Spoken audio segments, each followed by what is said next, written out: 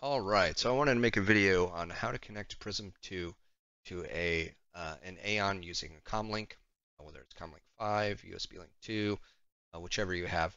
The process will be the same.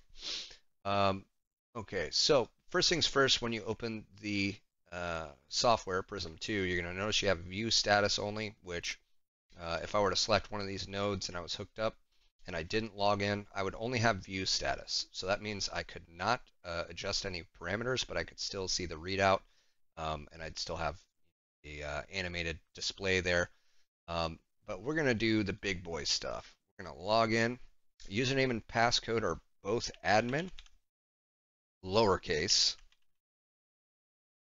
on every Aaon that I've come across, unless someone changes it, like Aaon. So now you have administrator access highlighted in red. That's what we want. After we see that, we know that we're good for the next step, which is going to job site. Okay, so this one's important.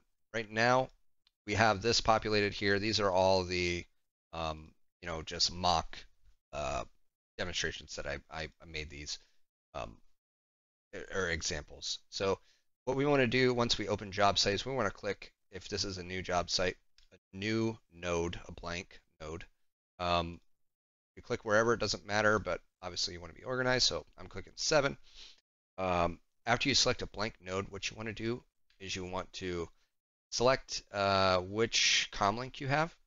It'll be written on it, so more often than not, it's Comlink 5, USB Link 2. So these are the same. I have 3 options. Click the one you have. Multiple loop configuration, single loop, USB link, network. So if you have a system that is a standalone Aaon and it's not chained with a bunch of others, single loop USB link, that's what you would want.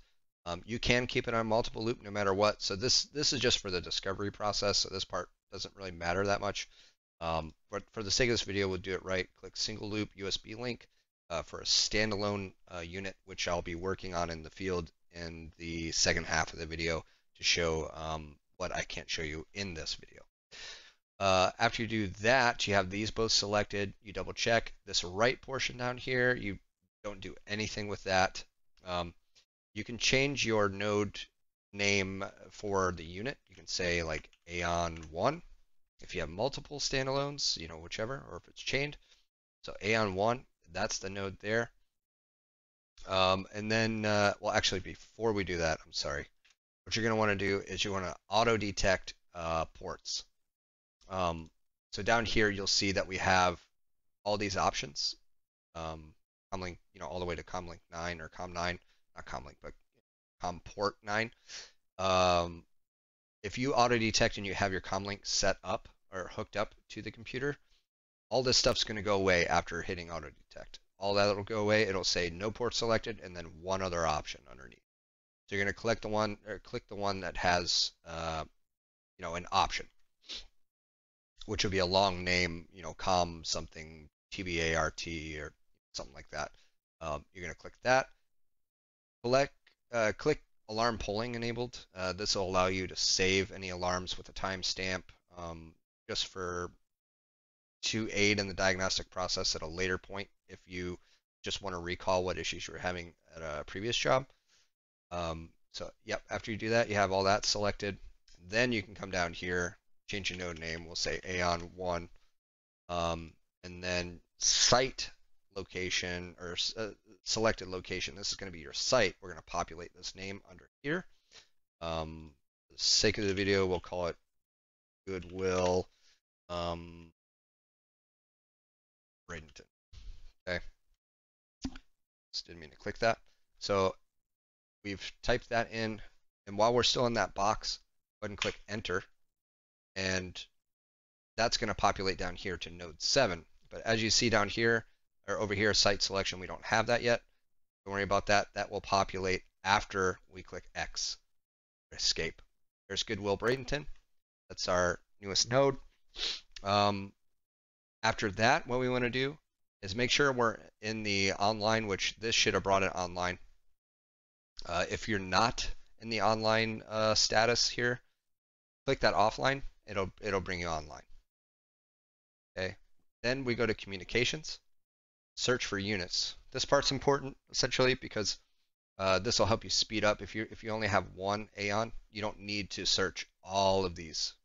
Okay, you don't need to search all those. You just search that one line with one Aaon. You select search only the selected loop, which we've selected a single loop, so that'll only search this line. As soon as we hit start search with our Comlink connected, you'll get the green square immediately, and then immediately the rest of this line will turn red. Okay, but if it doesn't, I'll show you. Sometimes if the communication's slow, you'll have to change the communication setting on the Comlink. There's a little like tip switch almost that you can, little switch you can push in, or one direction. You can change the communication speed, but sometimes it'll go slow like this, but you'll see a green square. What it's doing is just trying to discover basically where the unit's addressed, and it'll always be this first one. But then sometimes it takes forever to finish the search to get to this one line because the communication's slow. So you can cancel search after it's found the unit, after it has found the green unit. Cancel search and then hit exit or escape and save it. And then your unit's going to pop up down here under unit selection. Okay, and then at that point you can click the unit, view the readout, all that good stuff, change parameters because we have administrator access.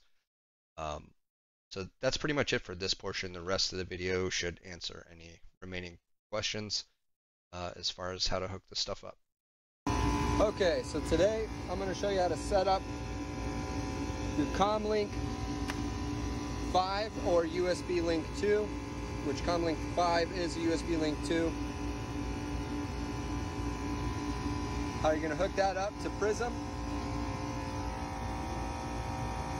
and your board. So right here, a little trick, or in the manual, it'll tell you to pull out this 3-prong pin.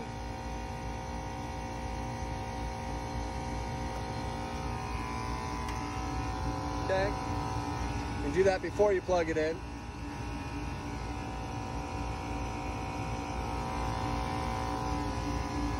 And then, once you're in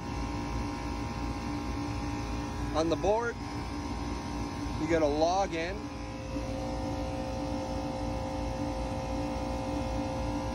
Password is always admin. Username and password are both admin.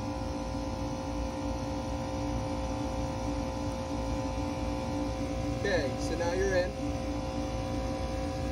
Plug in your Comlink USB end into your computer. Okay, so now what you want to do is you want to go to job site. Say this is your first time somewhere. Job site. And then we'll go to an empty node. I already have one that says Cat Depot. For the sake of this, we're just going to do a new one. We'll say Cat Depot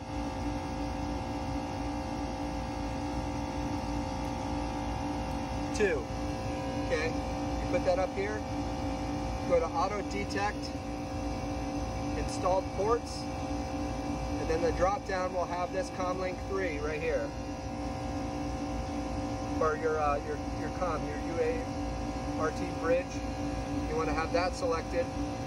You want to make sure if you have the Comlink that I do, Comlink 5 or USB 2, which is what we have. I like to allow alarm polling enabled.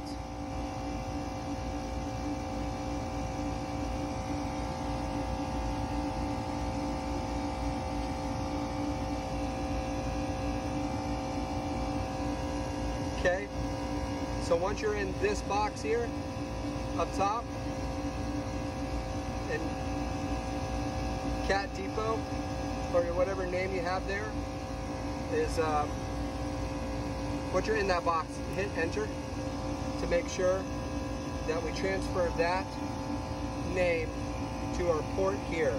So that's port number 8. It's now cat depot. So we can go ahead and exit out of this. We go down to cat depot 2. And then we go to communications up top here. Search for units. Just keep these two checked. Start search. Okay, so we found a unit. The green one, that green square is a unit. Then you can go ahead and click exit or close. And then save. So we found the one unit that we know is on here. So down here, unit selection, if you click on that, the BCM air handler,